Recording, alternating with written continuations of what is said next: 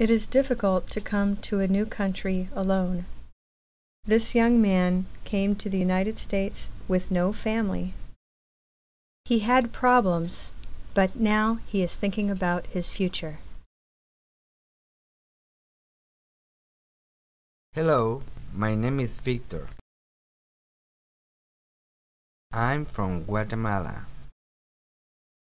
I came to the US 5 years ago. I was alone and I didn't have a job. I was sad because my family and friends were in Guatemala. It was difficult to telephone my family because I didn't have any money. Now I am 24 years old.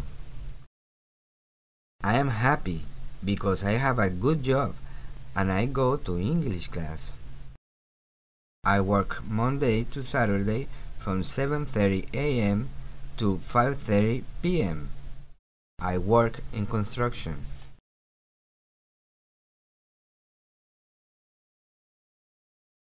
My cousin lives with me in our small apartment.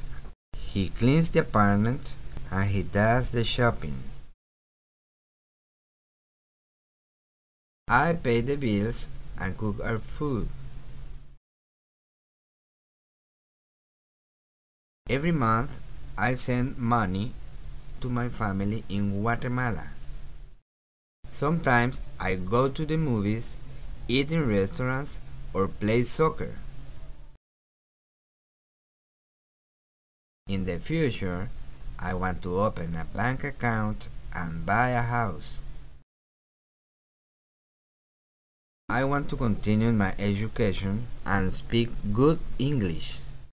When I have a good job, I want to get married and have children. Life in the United States is not easy at first. Maybe your family and friends are not with you, or maybe you don't have a good job. Maybe English is difficult for you. Sometimes it is necessary to study and practice English for many years. Don't give up. Continue practicing and learning English.